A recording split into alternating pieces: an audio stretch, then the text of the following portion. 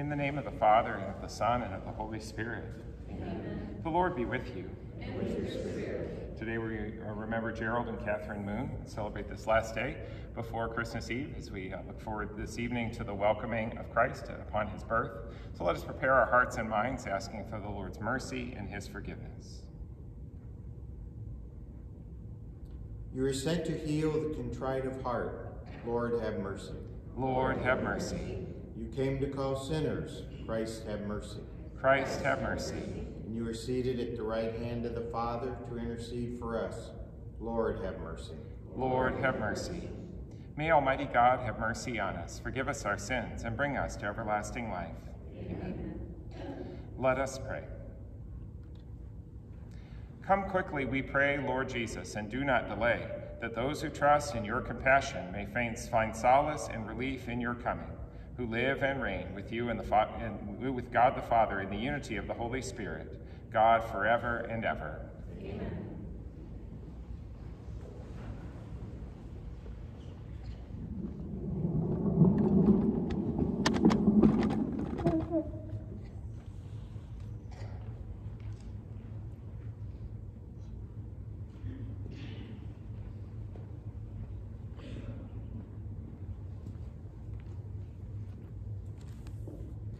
A reading from the second book of Samuel.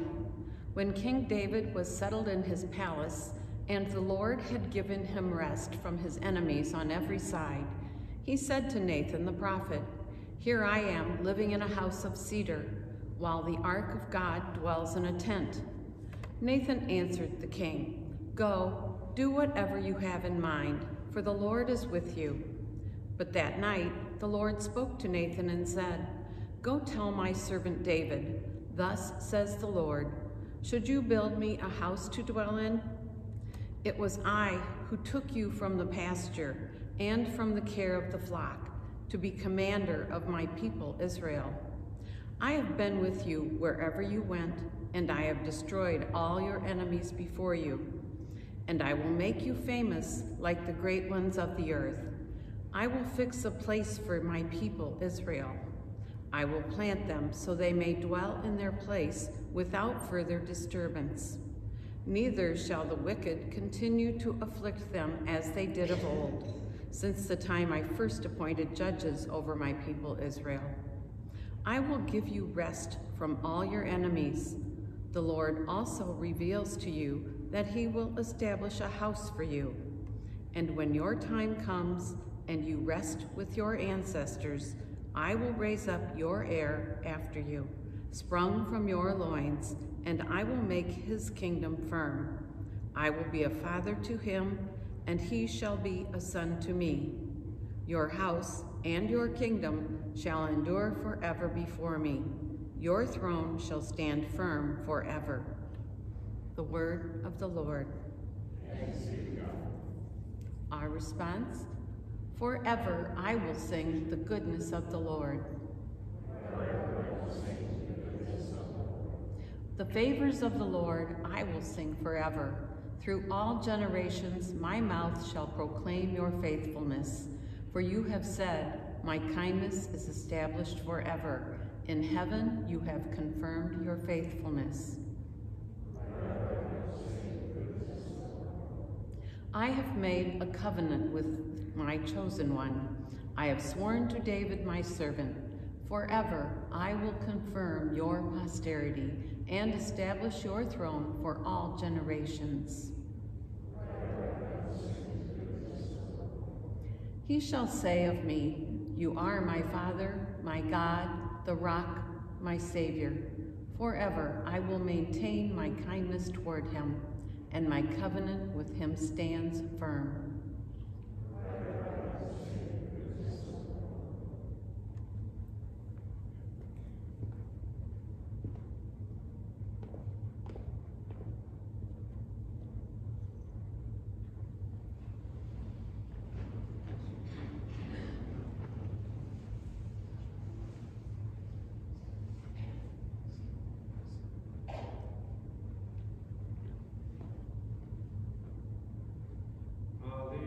Alleluia, alleluia,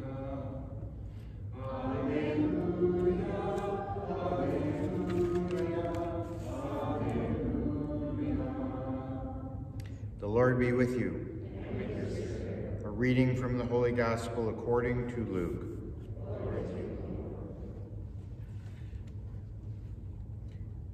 Zechariah his father, filled with the Holy Spirit, prophesied, saying, Blessed be the Lord, the God of Israel, for he has come to his people and set them free. He has raised up for us a mighty Savior, born in the house of the servant David. Through his prophets he promised of old that he would save us from our enemies, from the hands of all who hate us. He promised to show mercy to our fathers and to remember his holy covenant. This was the oath he swore to our father Abraham, to set us free from the hands of our enemy, free to worship him without fear, holy and righteous in his sight, all the days of our life. You, my child, shall be called the prophet of the Most High, for you will go before the Lord to prepare his way, to give his people knowledge of salvation by the forgiveness of their sins. In the tender compassion of our God, the dawn from our high shall break upon us, to shine on those who dwell in darkness and the shadow of death, to guide our feet into the way of peace. The Gospel of the Lord. Praise to you, Lord Jesus Christ.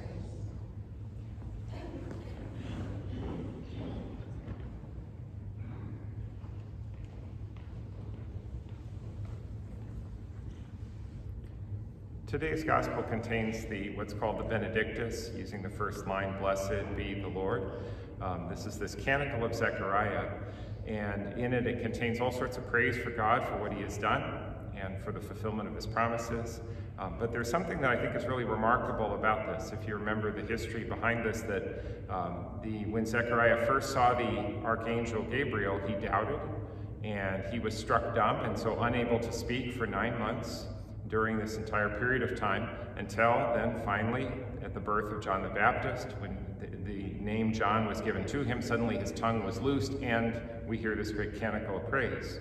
But the thing is, where did Zechariah get all this? If you go back to the very beginning of Luke 1 and listen to what the archangel Gabriel actually told Zechariah, he really didn't tell him very much.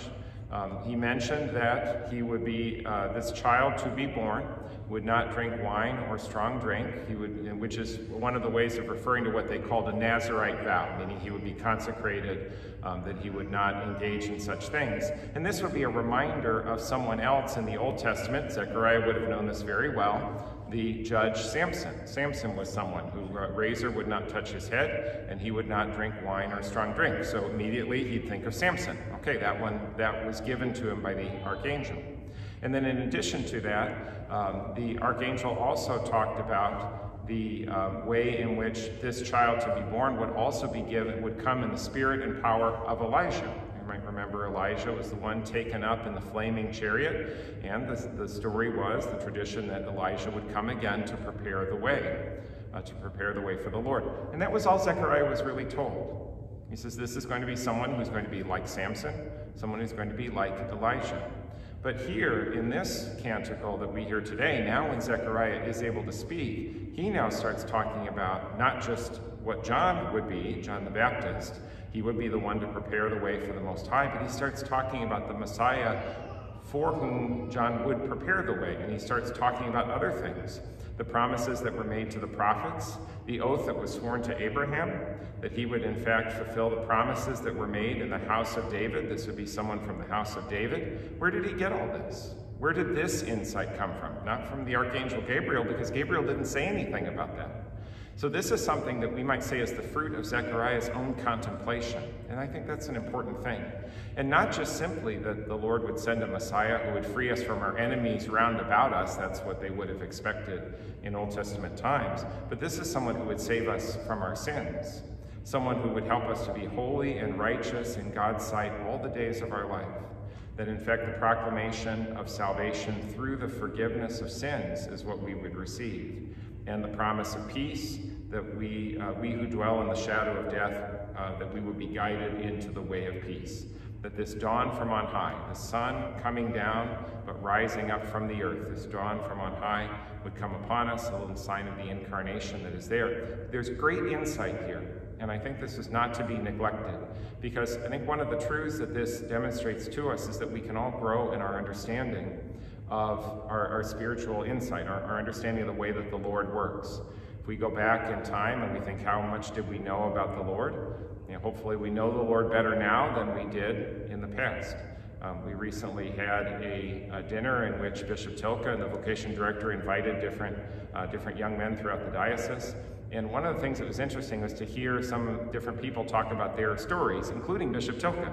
Bishop Tilke talked about growing up and not wanting to be a priest, and his journey to not only discover his priesthood, but then how the Lord guided him. And that's kind of a reminder that even our bishop grows in his knowledge, not only of the faith, but his knowledge of his own vocation. I know that for myself, sometimes after being a priest for a long time, it's hard to ever imagine that I wasn't a priest. You say that you're a priest in the order of Melchizedek, a priest forever.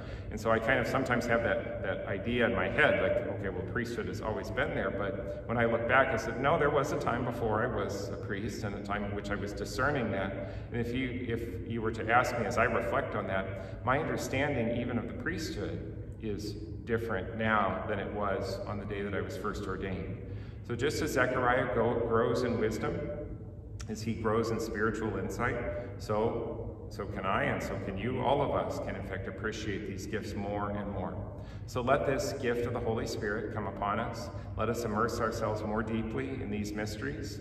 So we've celebrated Christmas before, but let us do so, though, with a fresh sense of dedication, a fresh sense of awe and wonder at the coming of our Savior, and with ever-deepening insight into the depth and the strength and the profound nature of the love of Jesus Christ for us, who is born for us.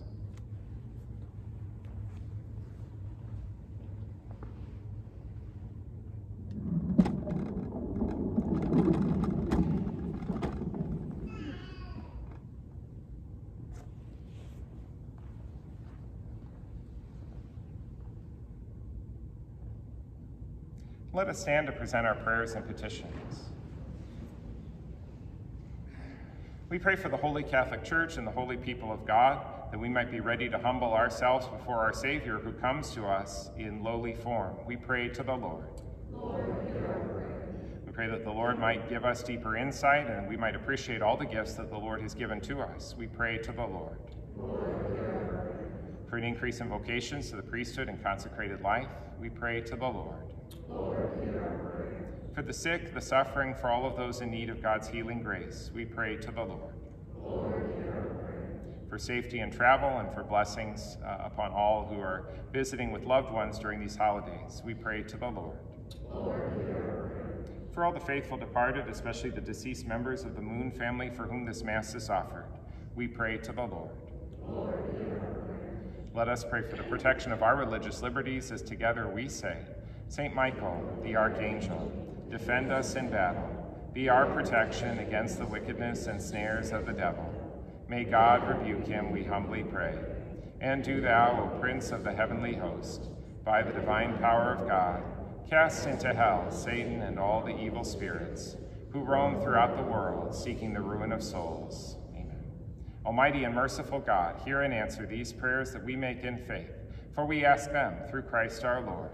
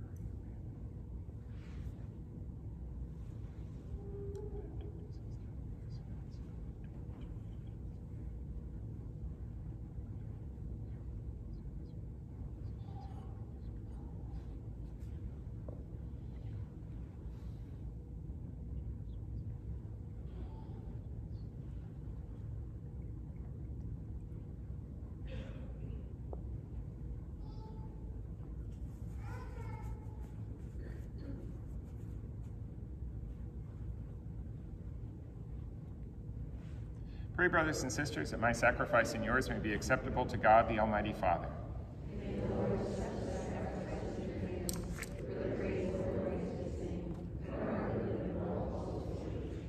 Graciously make your own, O Lord, the offerings which we bring, that partaking of them we be cleansed of our sins and merit to stand ready with pure hearts for the coming in glory of your Son, who lives and reigns forever and ever. Amen. The Lord be with you. And with you. Lift up your hearts. Let us give thanks to the Lord our God. It is truly right and just, our duty and our salvation, always and everywhere to give you thanks, Lord, Holy Father, Almighty and eternal God, through Christ our Lord. For all the oracles of the prophets foretold him. The Virgin Mother longed for him with love beyond all telling. John the Baptist sang of his coming and proclaimed his presence when he came.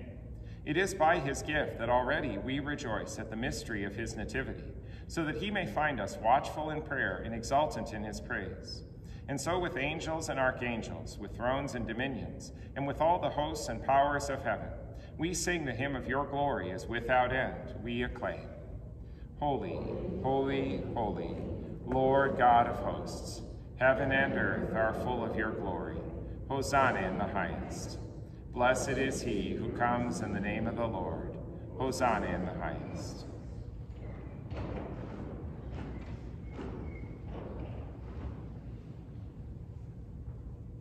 You are indeed holy, O Lord, the fount of all holiness.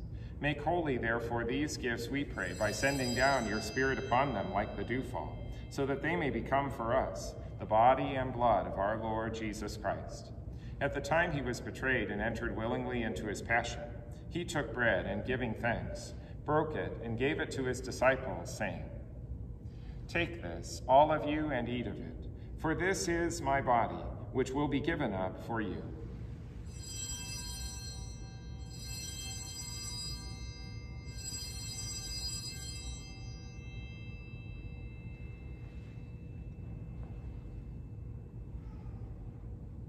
In a similar way, when supper was ended, he took the chalice, and once more giving thanks, he gave it to his disciples, saying, "Take this, all of you, and drink from it, for this is the chalice of my blood, the blood of the new and eternal covenant, which will be poured out for you and for many for the forgiveness of sins.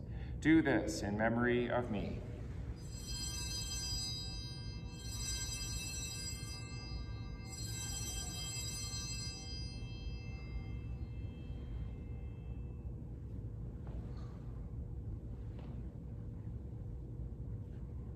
The mystery of faith. When we eat this bread and drink this cup, we proclaim your death, O Lord, until you come again. Therefore, as we celebrate the memorial of his death and resurrection, we offer you, Lord, the bread of life and the chalice of salvation, giving thanks that you have held us worthy to be in your presence and minister to you. Humbly we pray that, partaking of the body and blood of Christ, we may be gathered into one by the Holy Spirit. Remember, Lord, your church spread throughout the world, and bring her to the fullness of charity, together with Francis our Pope, Daniel our Bishop, and Louis his Assistant Bishop, and all the clergy. Remember also our brothers and sisters who have fallen asleep in the hope of the resurrection, and all who have died in your mercy. Welcome them into the light of your face. Have mercy on us all, we pray, that with the Blessed Virgin Mary, Mother of God, with blessed Joseph, her spouse, with the blessed apostles and all the saints who have pleased you throughout the ages, we may merit to be co-heirs to eternal life and may praise and glorify you through your Son, Jesus Christ.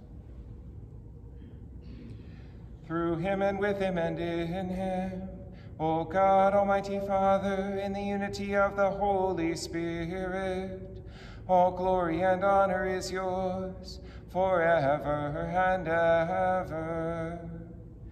Amen.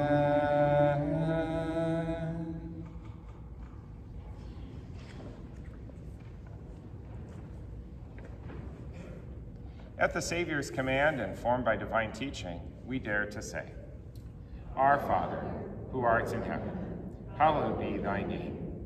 Thy kingdom come, thy will be done, on earth as it is in heaven. Give us this day our daily bread, and forgive us our trespasses, as we forgive those who trespass against us.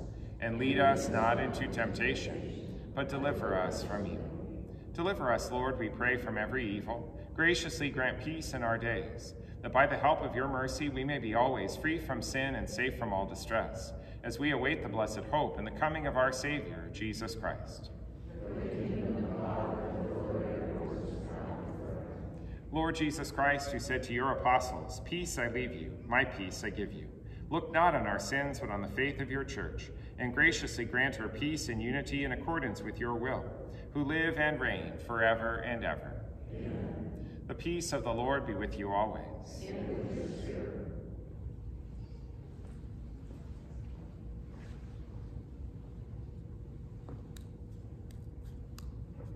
Lamb of God,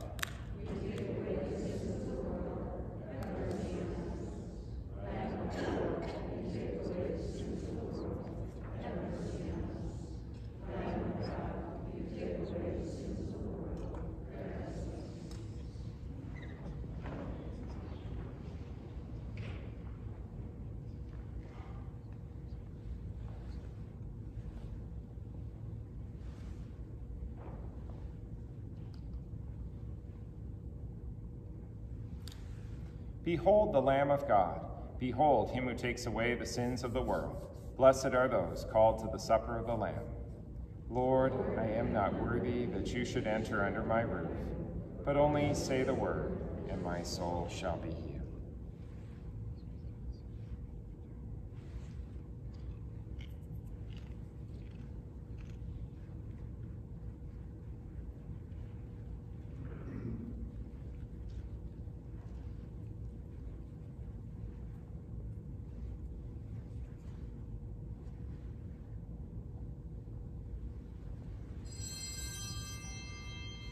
The communion antiphon. Blessed be the Lord,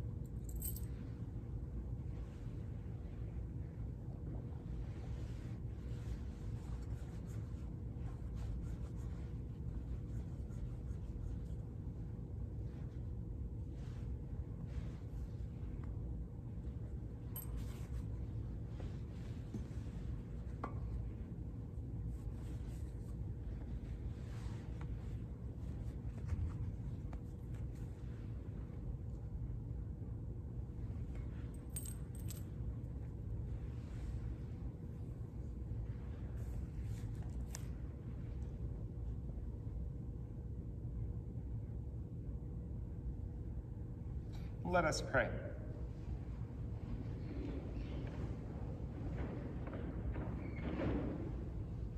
Grant to us who find new vigor, O Lord, that your wondrous gifts, that as we prepare to celebrate in adoration the festivities of your Son's nativity, so we may possess in gladness his everlasting rewards, who lives and reigns forever and ever. Amen. And finishing this Advent season in the company of the Blessed Mother, let us pray. Hail Mary, full of grace, the Lord is with thee. Blessed art thou among women, and blessed is the fruit of thy womb, Jesus. Holy Mary, Mother of God, pray for us sinners, now and at the hour of our death. Amen. The Lord be with you.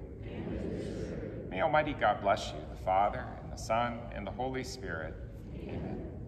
And go forth, the Mass is ended. Thanks be to God.